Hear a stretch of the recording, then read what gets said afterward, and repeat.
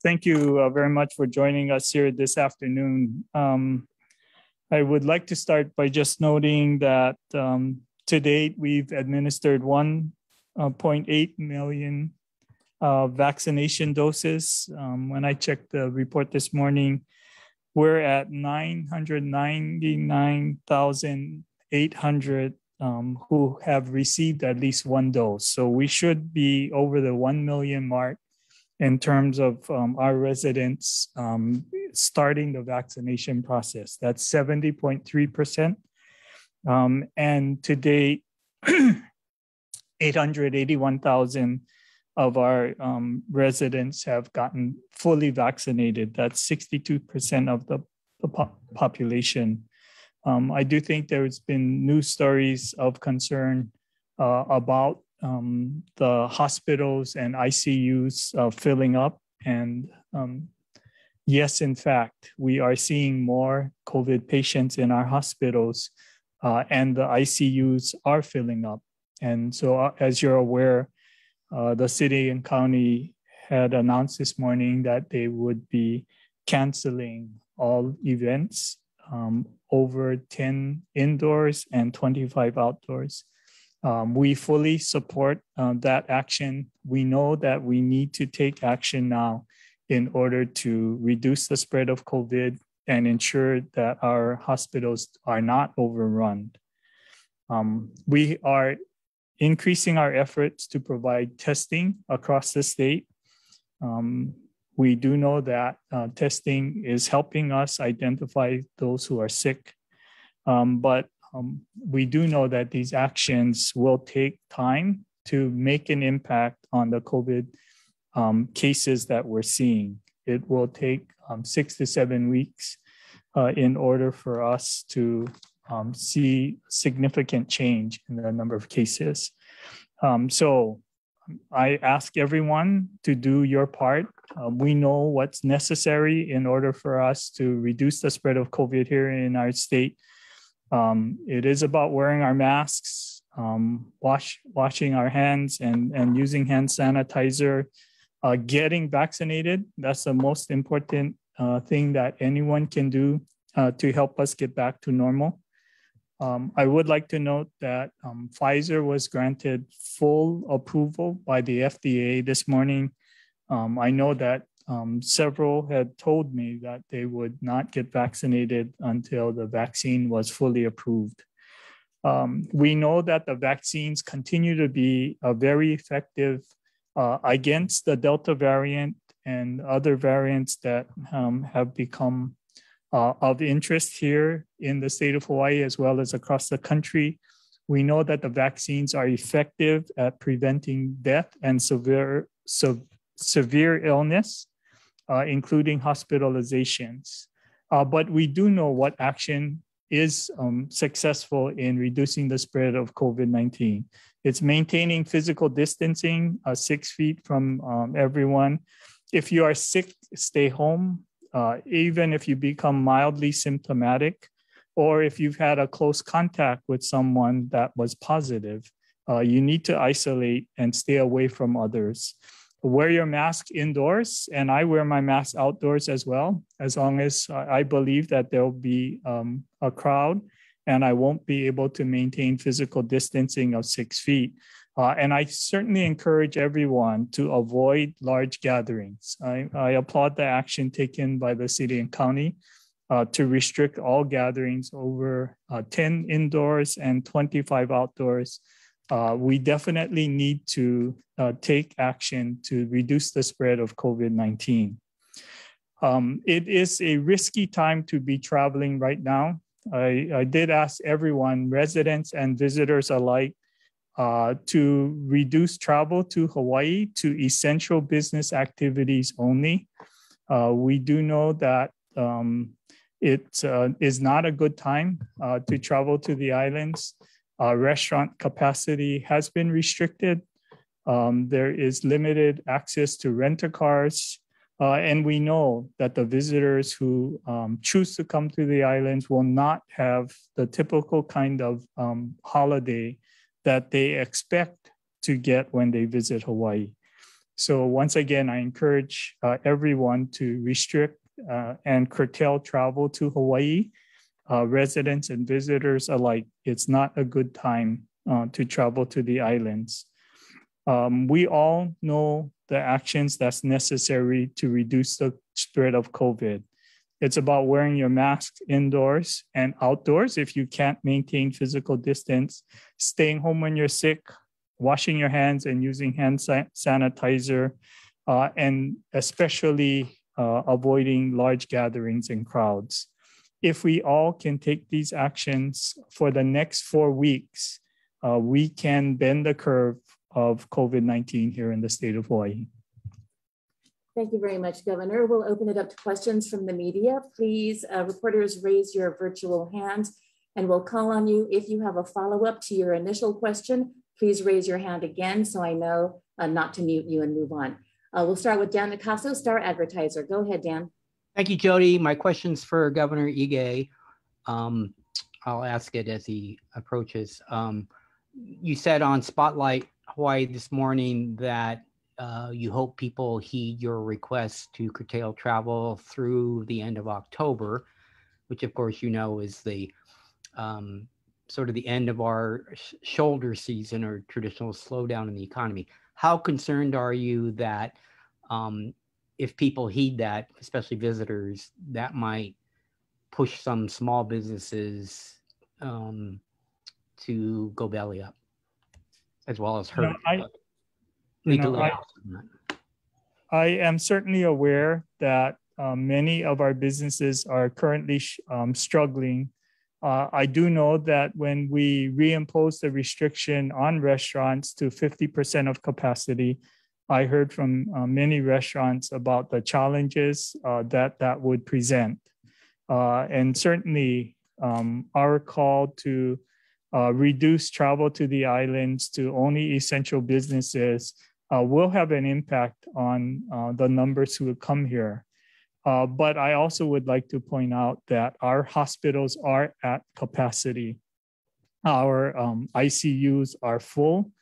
We are working on surge plans at every facility to expand capacity. We're transitioning acute care beds to be able to support those who are sick. And so I do know that that's a risk, but I believe that as a community, that's a risk we have to take to discourage travel to the islands until we can get to a better place with our healthcare facilities. Thank you, Governor. Wendy Osher, Maui Now. Go ahead, Wendy. Hi, Governor. Other than Honolulu, are you considering mitigation requests from outer island mayors, specifically for Maui County? Yes, I did have a discussion with Mayor Victorino this morning, and we'll be re-engaging this afternoon. Have been talking with Hawaii Island and Kauai as well. Certainly, we are all concerned with the surging cases and have been monitoring hospital capacity all across the state. So I will be looking at Mayor Victorino's request about further restrictions on Maui. All right, moving on to Daryl Huff, Hawaii News Now. Daryl. Question for the governor. With the formal approval of the Pfizer vaccine, can you get tougher with your employees about your vaccine or testing mandate? It seems like many will be going to testing because it's being provided free. And with this new approval, can you actually make it mandatory? Are you considering that? There's a couple of things, Daryl, and I should have a complete assessment this afternoon from all the departments and agencies. The data that I actually saw was very encouraging.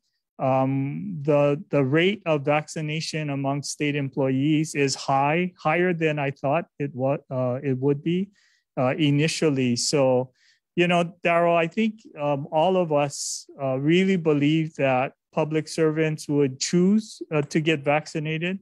We've seen public servants step up for the entire pandemic, and they have been willing to go beyond the call in their duties, accepting responsibilities that are outside of their scope because they knew that it would help support our communities.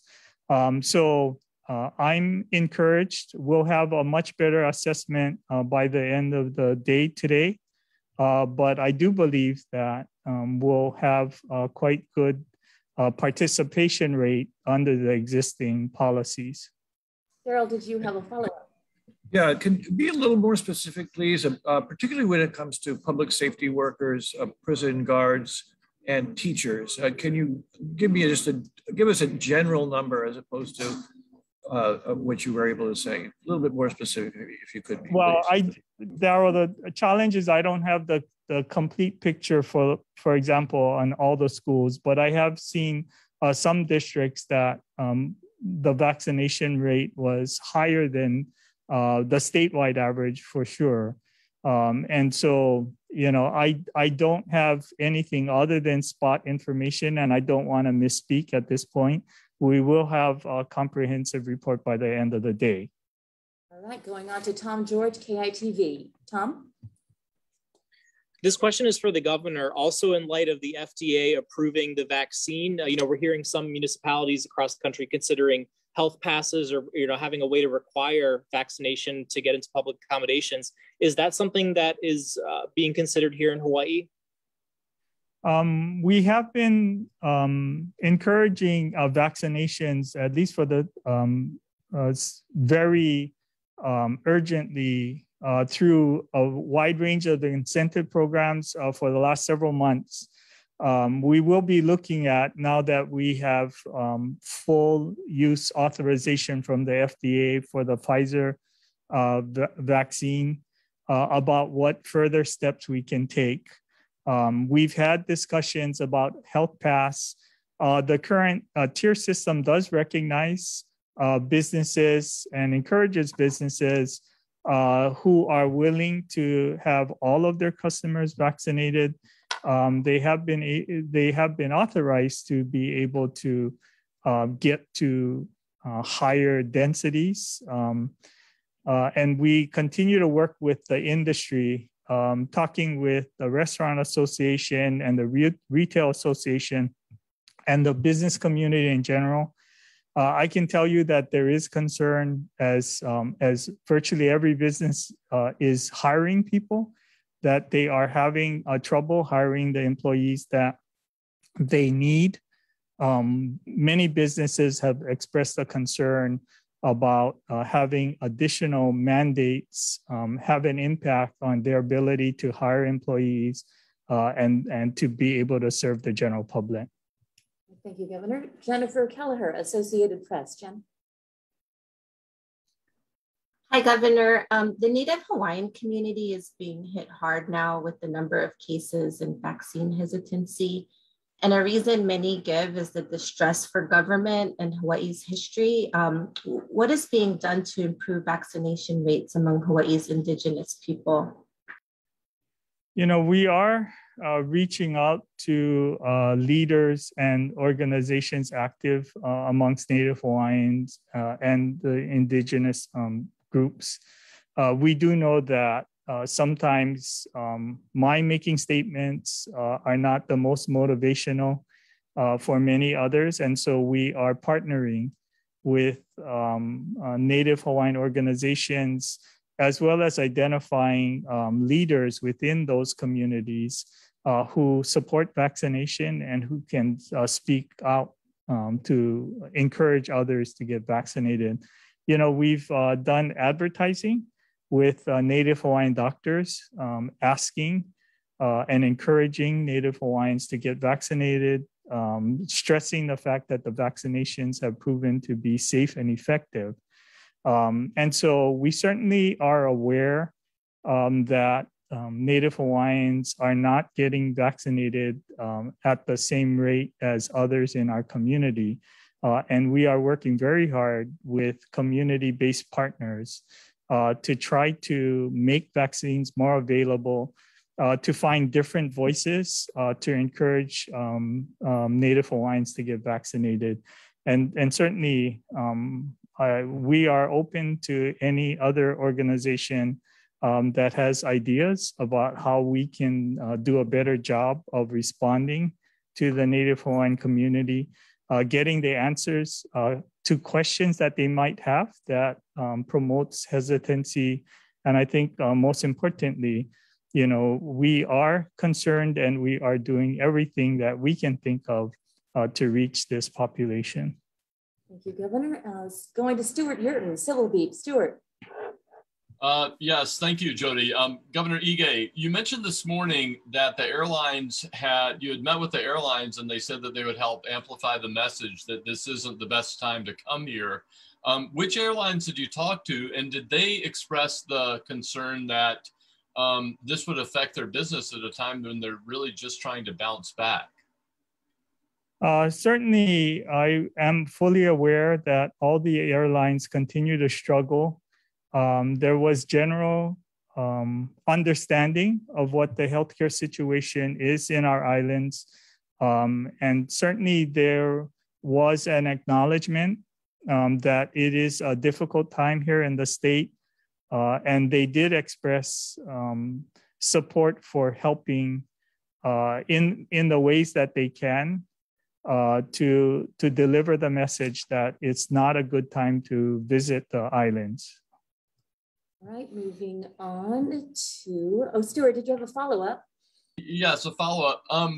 It would seem like it would be pretty easy for airlines and hotels for that matter too, to raise fares to a point where only people who really had to travel would travel. Was there any discussion about them limiting the numbers of people by making fares so high that people wouldn't want to come? I am prohibited from talking about fares or scheduling with airlines. It would be an antitrust violation. So I did not talk specifically about fares or schedules or flights, but spoke with them about the current situation here for our healthcare system, and certainly asked them to do whatever they could to help reduce travel to the islands. Right. Nikki Shenfield, KHON2. Yes, Governor, if the hospitals are at capacity and the ICU beds are full, what is the trigger point you would say something like a lockdown is necessary, and how close are we to it? We are initiating surge plans in every facility, and Libby is here and she can talk to more specifically. I think you've seen the tents that have popped up at the facilities, and those are kind of extensions. They're tents that allow us to treat acute care patients that may need less than ICU support, but allows us to extend the personnel in the hospitals to be able to take care of more people. So what is happening all across the state is that hospitals are looking at regular acute care beds and transitioning them to be able to take ICU patients.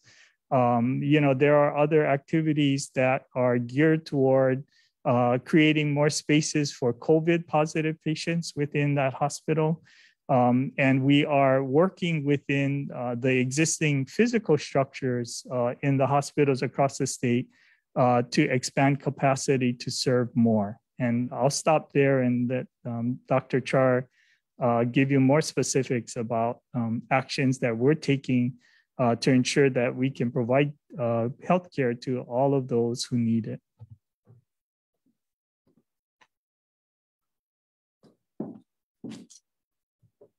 Thank you, Governor. So just to commend the hospital system and our partners with the Healthcare Association of Hawaii, they have been doing an amazing job of all pitching in to help each other out. So it seems like we still have some capacity for medical surgical type beds in some of the facilities, and the ICU beds are what they're having more of a challenge with ICU beds. This past weekend was really tight. And so I think it's a matter of trying to rebalance the healthcare system. And so several facilities stepped up to offload patients from another facility. And that's where I think it's just commendable that the healthcare system is really, really working together to rebalance things so that all of them can provide really high quality care to the patients that they have in their facilities. We are also very thankful that we got some surge staffing in today, and there was some that came in last week and went to Kona and Hilo. So today we've got a bunch more people in, and that's going to help tremendously to give a little bit of breathing room to all of the hospital facilities. So, you know, we're watching very carefully. There are conversations daily. And again, it's just a real solid partnership between all of the healthcare systems as well as the Healthcare Association of Hawaii. And we're very grateful for that. Thank you, Dr. Char. Zoe Dim, Hawaii Public Radio. Zoe? This is a question for the governor. Go ahead. What are some of the specific actions that will be taken to limit the number of travelers to Hawaii? You know, we are going to be requesting all of our travel partners to communicate the fact that it's not a good time to be traveling to the islands.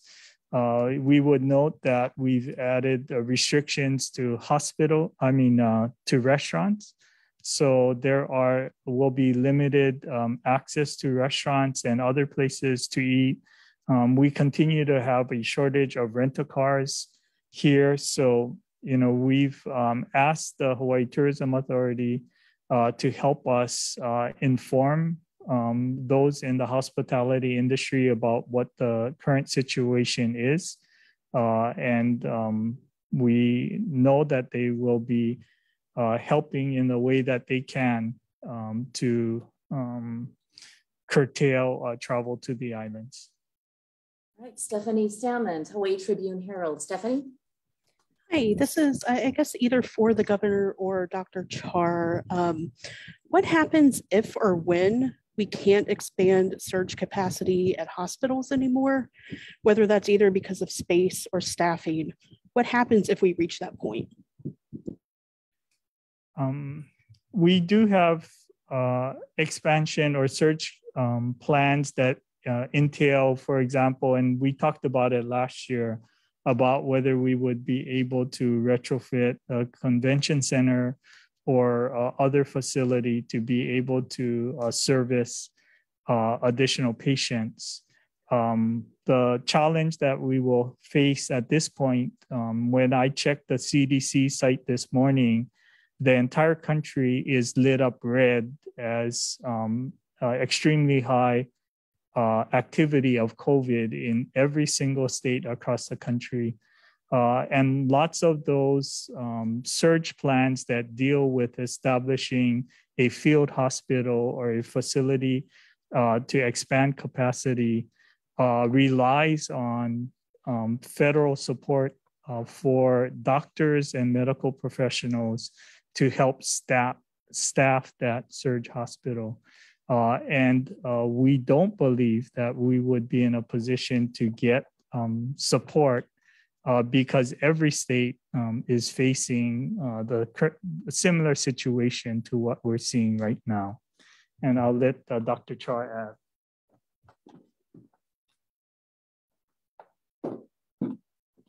And we've been having a lot of discussions for several months now about the hospital capacity and surge capacity.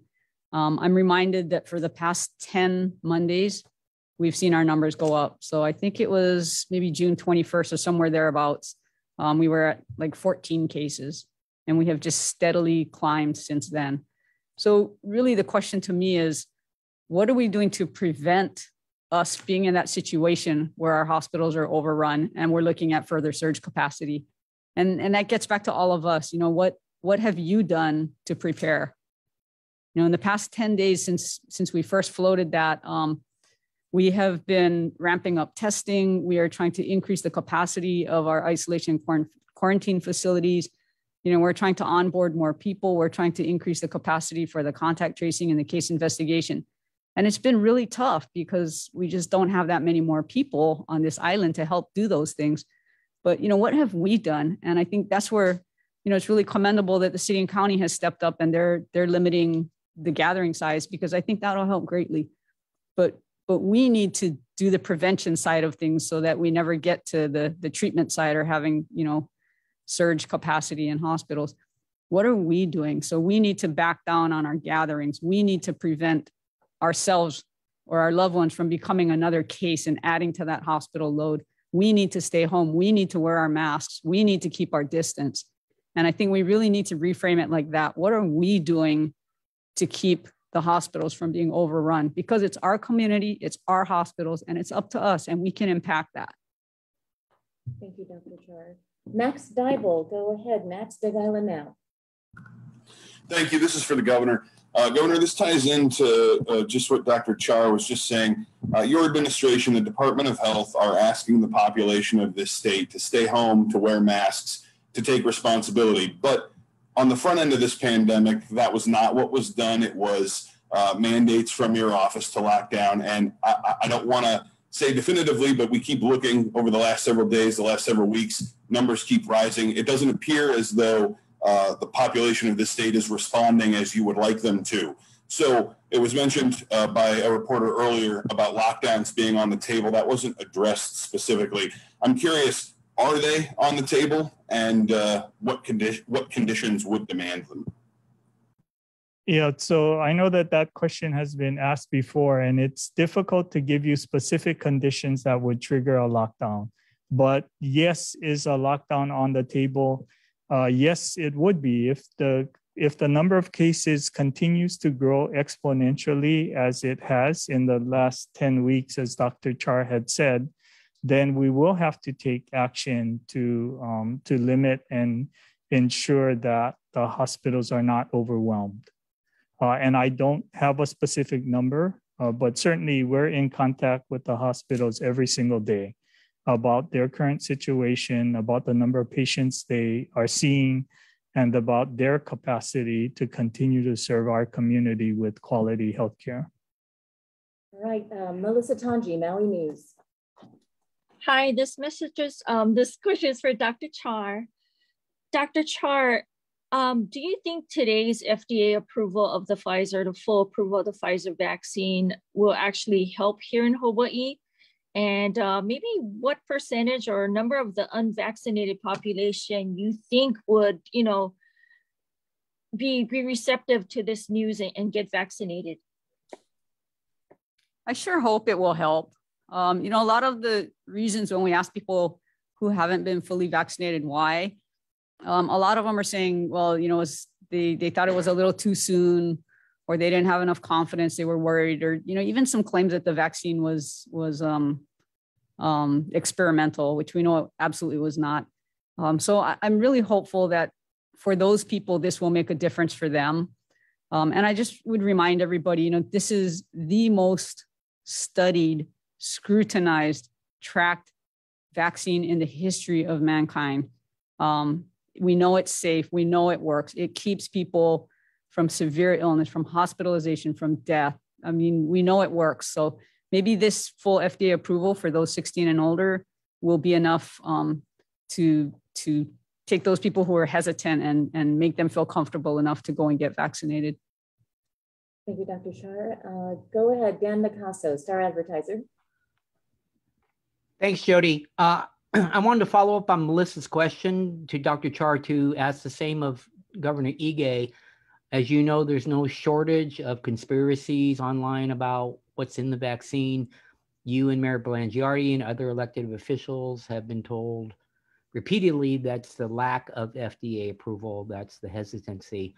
How optimistic, or on the other hand, how pessimistic are you that that was just a red herring for people not to get vaccinated, and that because of the FDA approval today, suddenly those numbers of vaccinated people will jump significantly beyond the 70% level? Just a couple of things. And, on the White House calls that we've been having on a weekly basis, they have provided survey data that they're doing across the country. They reported that of those who said that they are not vaccinated, that 70 to 80% of those who are unvaccinated had a reason for not being vaccinated. And I do recall when we look at the numbers, the fact that there wasn't full use authorization and the fact that it was an emergency use authorization only was one of the higher reasons given for those who are not vaccinated. So we don't have specific numbers for here in Hawaii, but we have heard that when those who are unvaccinated are asked about why they're not vaccinated, a good number are saying it's because it's emergency use authorization only, and that they would be waiting for a full use authorization. So, you know, I guess we'll remain, we'll be watching carefully about what an impact it has. You know, as we've said, we do believe that for state workers, we hope to see a high compliance with the vaccination mandate. And certainly with this announcement, we'll see how many who have chosen to wait will decide to get vaccinated now. Daryl Huff, H&M. Go ahead, Daryl. Thank you. For Dr. Char and also for the governor, what you folks are describing is a very critical situation when it comes to the hospitals. If they're operating at 110 or 120% now, and they have no ICU beds now, how much longer is it until you define it as being out of control or the crisis level to which a lockdown would be necessary to respond? If you don't have surge capability, how many more people can you take into the hospitals before you have to say nobody can go outside anymore? Yeah, you know, certainly, Daryl, it might sound like it's a simple calculation, but it is very complex. As Dr. Char had mentioned, you know, one of the triggers for Queens West saying that they were overwhelmed was because many patients showed up at Queens West and there was still sufficient capacity at other hospitals around the state, especially on Oahu. So, you know, we are working, yes, we are very much concerned with the continuing high case numbers that we're seeing. We know that our hospitals are working very hard to be able to treat everyone. I wish I could tell you that there's a specific magic number at which point we will look at a lockdown, but there isn't. It really is about working with the healthcare system, taking the actions that we can to be able to expand services and capacity. And then at the point that we feel that we don't have any other resources to expand capacity, then certainly we will have to look at more drastic action. It looks like Daryl has a follow-up. Daryl? I guess what I'm concerned about is that you're making statements to encourage the public to do this or that, to encourage businesses to do this or that, but you're not making them do this or that. You know, for example, the businesses that we spoke with last week said they need a government mandate in order to do vaccine health passes because one business doing it and another one doesn't, and it's not fair, and they run into all kinds of conflicts. They need the government to sort of back them up. Same thing being true of vaccine requirements for employees and public service businesses. You keep saying, oh, this is a really good idea, it's a really good idea. They're saying, we need your help to do it. When are you going to get to the point where you actually tell businesses to do these things in order to keep us safe? Well, and I think that that's the balancing act, Daryl, for every business that encourages me to mandate it. There are other businesses who tell me that they're on the brink of closure and the mandate would push them over the edge. So certainly it is about trying to find the right balance. We do recognize that mandates impacts many in our community, and to the extent that we can encourage action, that would be preferable. But we are prepared to mandate action if necessary when we get to the breaking point. Okay, Jennifer Kelleher, Associated Press. Go ahead, Jennifer. Thanks. Hi, Governor. It really seems like nothing so far has discouraged visitors from coming or residents from traveling during a pandemic other than strict travel restrictions and quarantine measures. And even when we had those in place, people were still coming and getting arrested for violating rules. What can you say to those who say there needs to be more done than simply asking people to limit travel to essential purposes? Well, last year in March, when I first asked for visitors to postpone travel to the islands, we saw a 60% reduction in the traffic to Hawaii. And then certainly ordering the mandatory quarantine of all incoming visitors reduced travel to the islands by 99.5%, essentially 100% of travelers.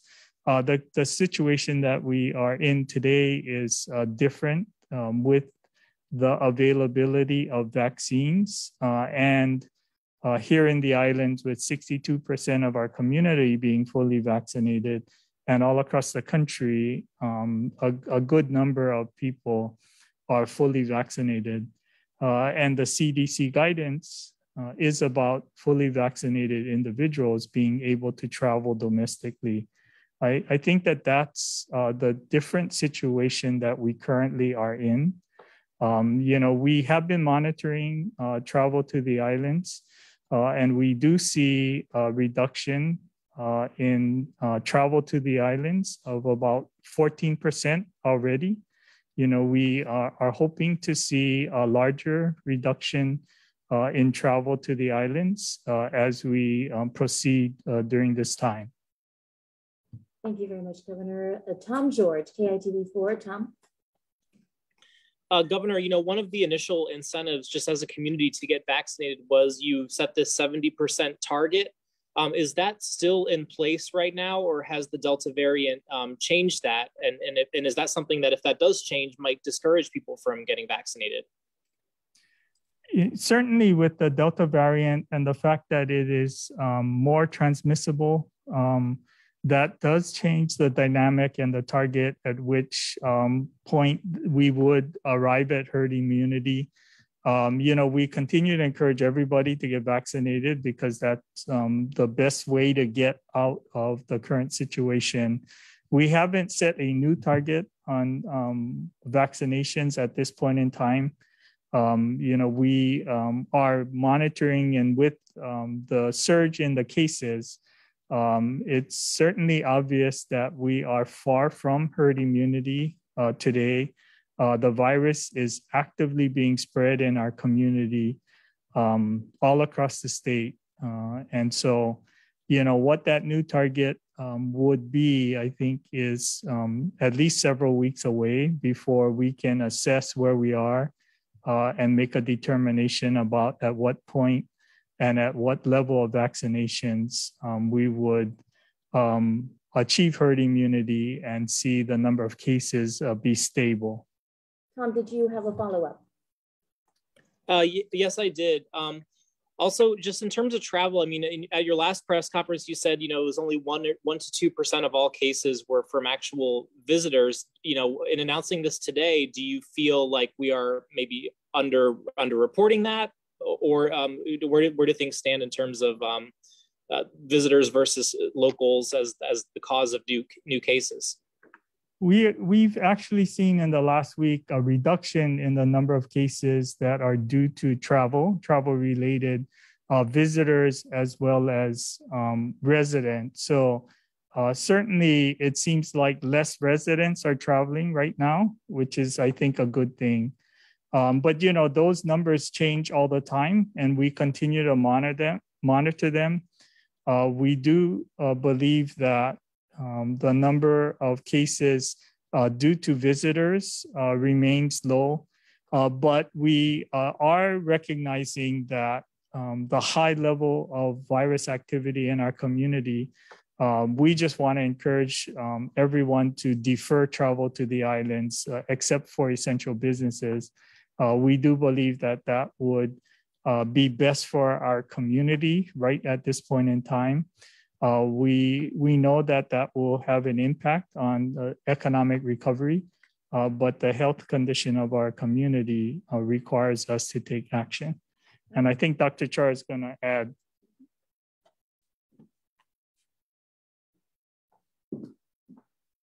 Thank you. So one of the issues with the travel-related infections is it's a percentage of the total number of cases. So as we see our total number of cases skyrocket, even though the absolute number of visitors and travel-related infections goes up, as a percentage of the total number of cases, it's relatively diminished. So I think we're seeing single digits on travel-related cases, but that's the percentage. And we know that our overall numbers are so high, it's kind of dwarfing that. And all that really tells us is that, yes, we have cases related to travel. The vast majority of our cases right now are related to community transmission, just widespread community transmission. So really, that's where we need to be focusing a lot of our energy. Thank you, Dr. Char. Stuart Yurden, Civil Beat. Stuart. Yes, thank you, Jody. Yes, this is for Dr. Char. Another question related to vaccinations and the current surge. Dr. Char, do you see any evidence that this recent spike in cases has made people more likely or encourage people to get vaccines? Are you seeing more, any evidence that people are getting vaccinated because of the current surge? Yeah, thankfully, we are seeing a little bit of a bump in our numbers in terms of the number of vaccine doses administered. We started seeing that, I guess it's been several weeks now. Once we started hitting the 160 a day kind of case numbers, we saw a small bump, and it seems like it's accelerated a little bit more. So we are back to, I think, roughly in the 20,000 doses per week range. And so we hope that that's sustained, because we really would like for everybody to get vaccinated in order to create a safer community for all of us. Thank you, Dr. Char. Stephanie Salmons, go ahead. Hawaii Tribune Herald. Hi, this is for the governor. I was wondering if you have approved the most recent emergency rule and restrictions that have been proposed by Mayor Roth here on the Big Island. And do you think that those go far enough to curb the spread here? I haven't been able to complete the review of the request from Mayor Roth. And so I know he's asked in our meeting this morning that we try and approve it today, and we are working to complete that review. Okay, thank you very much, Governor. Stuart, I need to apologize. I think you had a follow-up and I bypassed you. Go ahead. Stuart? Yeah, sorry. This was, again, for Dr. Char. Is there any way to quantify or any sense of how many or how much the approval of the Pfizer vaccine could increase people's desire to get vaccinated? I know Governor Ige talked a little bit about some information that it is a reason, the emergency use authorization is a reason that people are reluctant. But are there any numbers? Do you know how much this could move the needle? I really don't. I don't know how many more people will get vaccinated. I'm hoping that it's a lot, but I don't know the number.